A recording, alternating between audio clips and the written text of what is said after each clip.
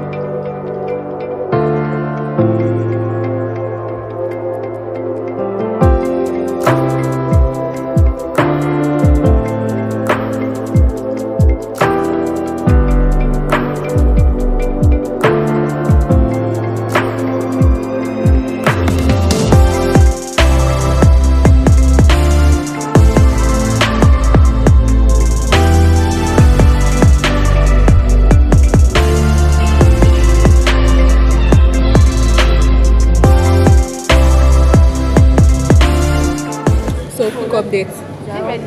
We've been receiving participants, helping with registration, coordination, and making sweets. There's a man that comes to refill the sweet container every hour, like literally. We've taken everything and now it's filled up again. So it's coming to refill it every time. I guess that's the plus here. Maybe once we are free, I'll take you guys inside the venue so you guys can see what's going on inside the venue.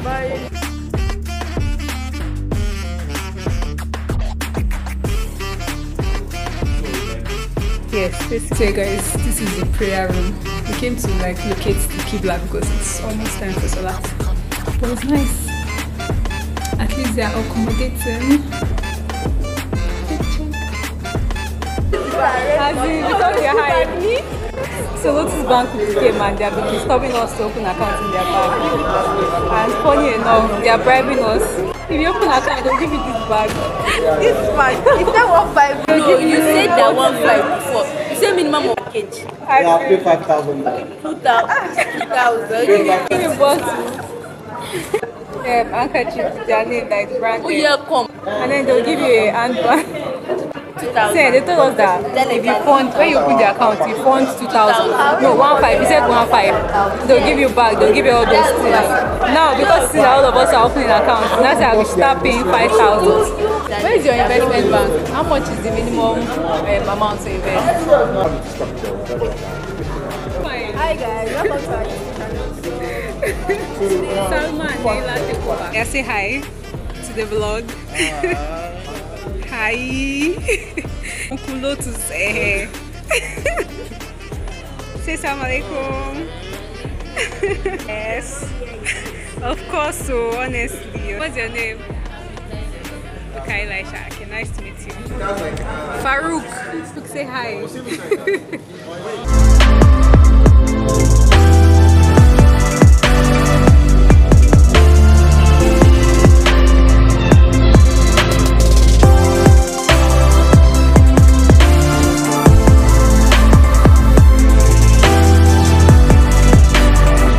Assalamu alaikum. Yes, sir. Okay. Is this the first of its kind? No, this is not the first of its kind, but this year's event is a bit big because actually like giving back to members. Okay. So, Assalamu alaikum. What's your name? Okay, my name is Naila Shine. Okay, is this your first time volunteering for a program like this? Honestly, it's my first time volunteering for an event. Are you in this line? Are you in this financing line? Is that what you studied? I'm not doing same here. Exactly. They came to look for us medical students. For us. Next year, would you come here to volunteer? Inshallah, if they Okay. ask me, All right. it's fun. Yeah. All right. Thank you.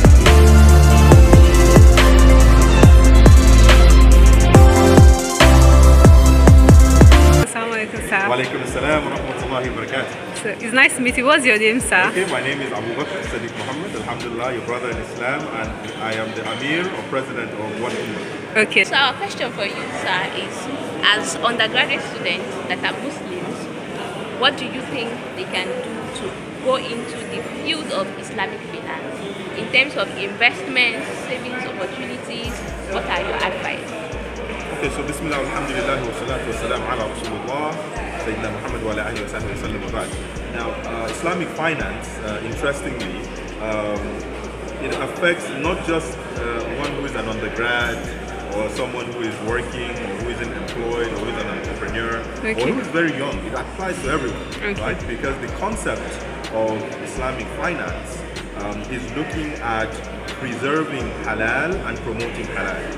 The hadith of the Prophet ﷺ, where we study or we learn from Arba'una hadith, Inna al-halal bayyin wa inna al-haram bayyin. That verily what is halal is clear and what is haram is clear. And as Muslims, one of the things that is prohibited from us, in fact it is amongst al-saba' al-mubiqah, it is amongst the 7 destructive sins, is the consumption of riba. And as you know, the entire globe, for a lot of markets or a lot of financial systems, they are run on riba-based principles, capitalism. So for us as Muslims, what are those things that are halal, Sharia compliant, that when we're involved in them, when we do them, they actually help us to promote what the Quran and the Sunnah promotes, and it also helps us to keep a close relationship with Allah subhanahu wa ta'ala. Remember, having halal earnings is also a means of earning salvation in the hereafter. And I hope that these words I've shared are beneficial. May Allah bless you. Amir. Jazakumullah khair.